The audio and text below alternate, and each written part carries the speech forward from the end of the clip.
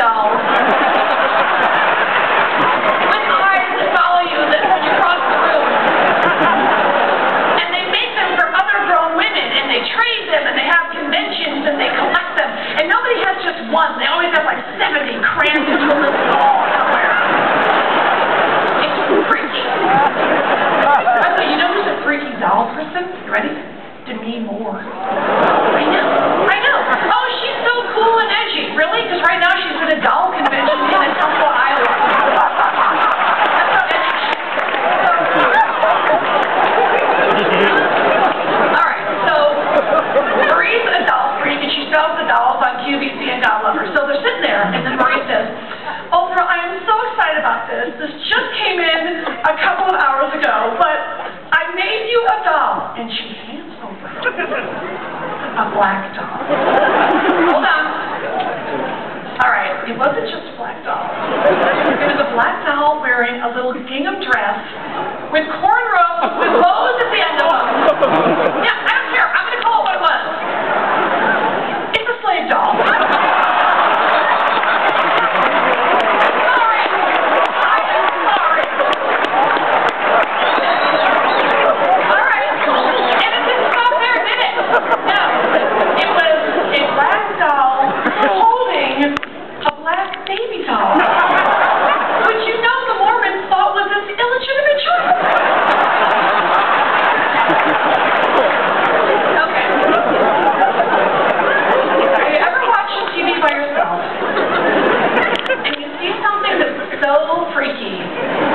That you have to turn to your imaginary friend. I was like,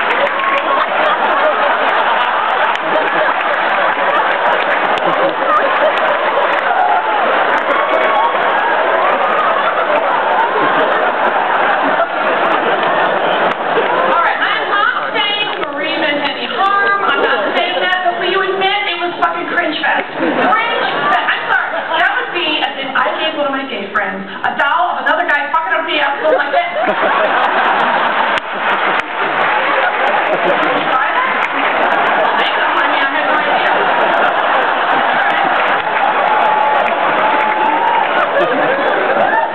By the way, somebody please buy a fucking t-shirt tonight. I have been trying to sell these t-shirts. It's been a disaster. I average 7 per show. A fucking disaster. Everybody goes online.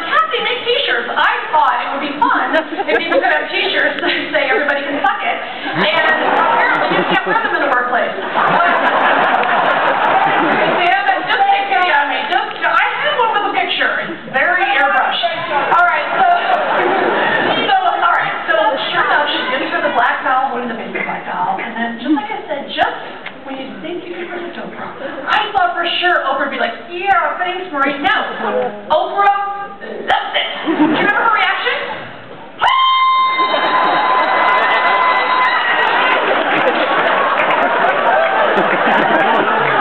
I don't know people. I guess I don't know people. Can't figure her out.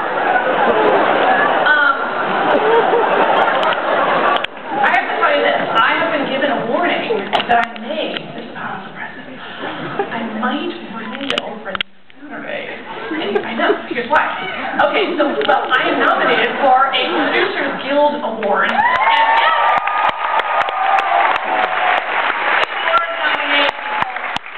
by the way, I just want to be clear, this is so not the union that the WGA is fighting. This is not, that's the AMPPT or whatever, but I support the writers, I'm down with the WGA, of course, this is the individual people, not the big conglomerate, not the man.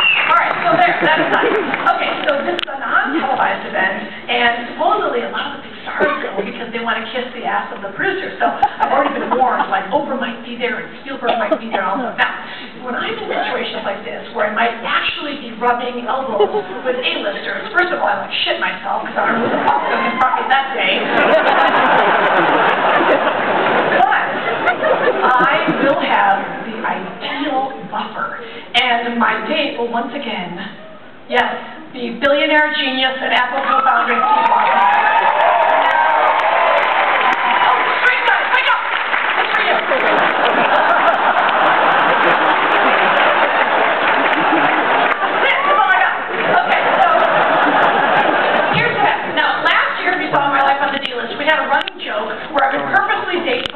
trying to get in the papers, and nobody gave a fuck, you know? I went out with Ron Jeremy, and nobody cared, and I went out with Nick Carter from the Backstreet Boys, and nobody cared. So sure enough, the season ends, and then I go on an actual date with Steve Wozniak, and it's in, like, all the papers, right?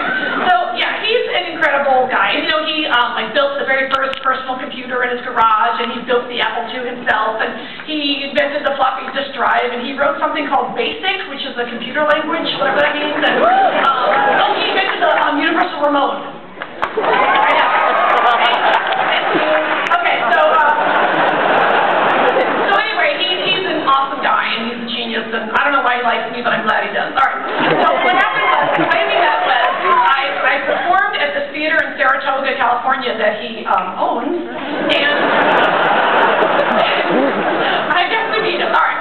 Now, of course, I knew that he was the Apple co-founder, but I didn't know that much about him, and so I started Google Newsing him every day to read articles and try to learn about him, and I had no idea that he's actually as famous as he is, and there are literally articles written about him around the world on a daily basis. Now, this is so funny for me, because finally, the few straight guys in my life are losing their shit.